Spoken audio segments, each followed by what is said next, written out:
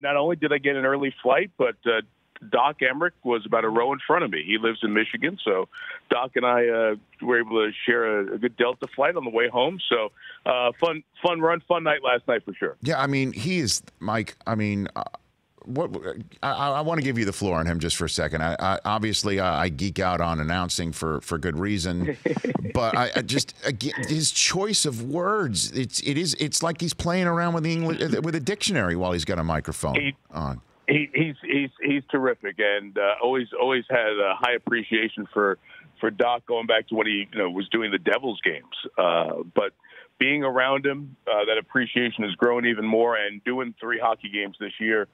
Calling games, it's such a hard sport to cover, as you said, because of the speed, the pace of the game. You have no chance to look at a note or notes during the game, and it's just an appreciation for how well he does it and how long he's done it, and his passion and connection to the game is extraordinary. I think if it was a young broadcaster coming up, they wouldn't say, or people wouldn't say, hey, that's a good style to use because of the amount of verbiage compared to other TV broadcasters.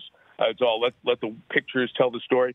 But Doc's command of the language and his use of unique verbs and adjectives to describe make it entertaining that you don't hear that complaint about it. He's a wonderful person and extremely talented, and it's been fun for me the last couple of years being at NBC and being around the finals a few times and other hockey events to be around him. He's a great, great man. For more of The Rich Eisen Show, tune to Audience Channel 239 on DirecTV for free on BR Live or download The Rich Eisen Show app.